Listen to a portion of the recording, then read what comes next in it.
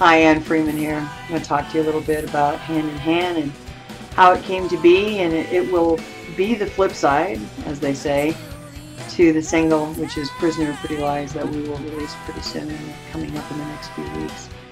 Hand in Hand came from an image I had in my mind of walking along the shoreline, and as you walk and you leave your footsteps on the shoreline, the tide comes up behind you and washes those steps away. So even when you make a choice in life and you turn around and you go look back the direction you came, it's a new direction. It's pretty much the concept.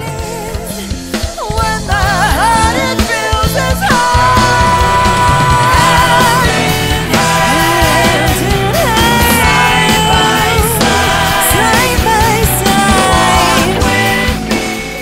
Jerome Lee is bad.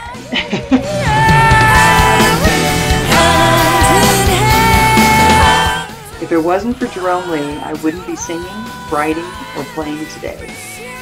He is the primary reason that I'm still involved in doing what I love.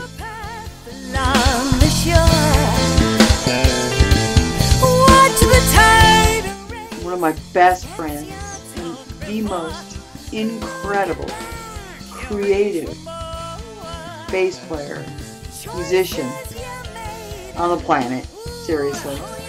I love him. I love him to death, and this music wouldn't be what it is without him. Behind you, nothing up ahead, nothing haunts the shoreline, not even where you tread. No history surrounds you, no need to raise the dead. Take a look around it, possibilities instead.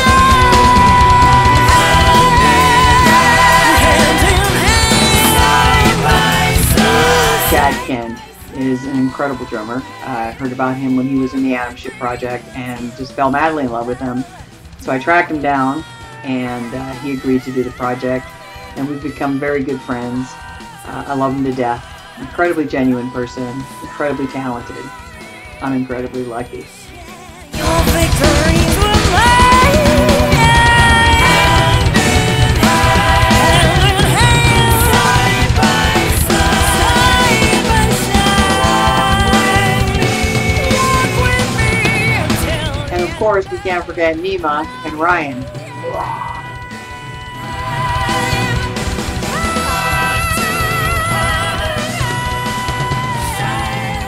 Chad is also the ghost on the album cover.